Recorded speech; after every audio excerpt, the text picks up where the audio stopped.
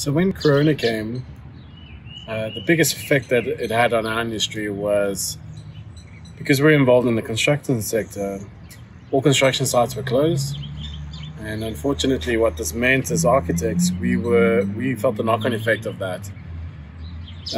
Without sites being open, clients were reluctant to carry on with building. So we found ourselves in a situation where projects were not only being delayed, but being cancelled.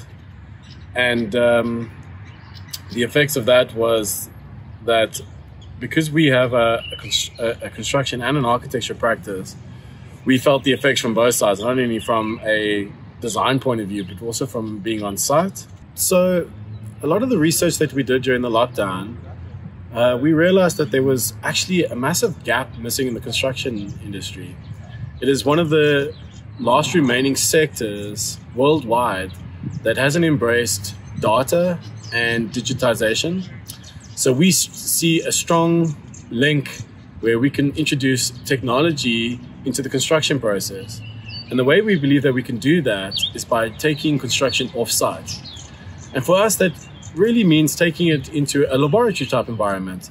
And the reason why we like using the word laboratory is because we strongly believe that the laboratory allows us to control health and safety, time, efficiencies, material wastage, and control over budget. And added to that, the construction industry also contributes about 30% of global emissions. And we really believe that if we start breaking down elements of buildings to the point where we have control using technology, that we'd be able to actually reduce our carbon footprint when it comes to building by use of materials, and that will also be added into the idea of wastage, etc., etc.